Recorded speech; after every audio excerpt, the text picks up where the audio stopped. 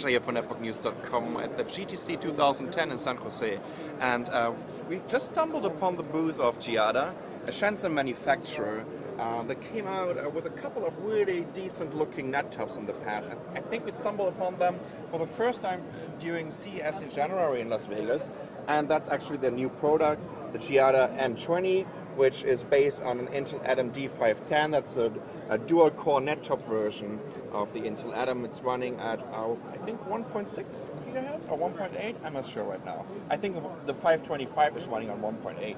So 1.6 gigahertz, comes with 2 gigabytes of RAM, a 320 gigabyte hard disk, and also comes with the next generation of the NVIDIA Ion GPU. So let's take a quick look around this system. First of all, as you can see, it's super small and super light and super thin, and a couple of connectors here on the back. So we have an HDMI out over here. There's an SPI diff out. So for all you audio guys there that love to get a digital connector, I think that's USB 2.0.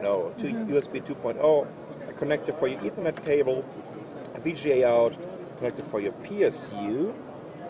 Actually, I like the stand. That's very solid. Sure, I think it's aluminum. So over here, we even have a Kensington key lock on a net top. There you go. That's interesting. It comes without any optical drive. There's a huge power button over here, and we have a couple of card slots. Let's see how I can open it. Ooh. Ah, here we go.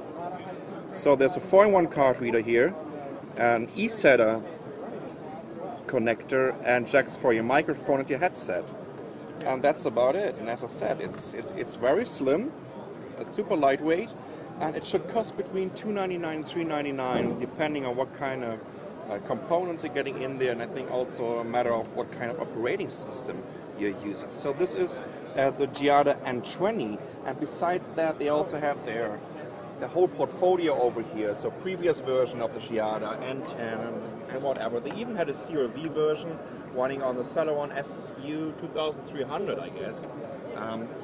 They were actually the first one to squeeze it into a net top, the SU 2300.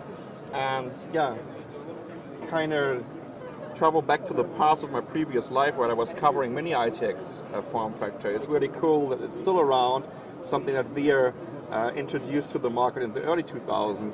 So over here we have a D525 motherboard that comes with a dual core Atom with 1.8 gigahertz, and over here we have actually a D515 motherboard with a next generation of the NVIDIA Ion. So first time that I see Ion 2 on a mini ITX form factor. Really interesting what the guys from Giada are showing us over here. We finally can't wait to get our reviewer in Tokyo, Peter, a new review sample, which should be hopefully the Giada N20. So this is Sasha from netbooknews.com at the GTC 2010 in San Jose. Thanks for watching.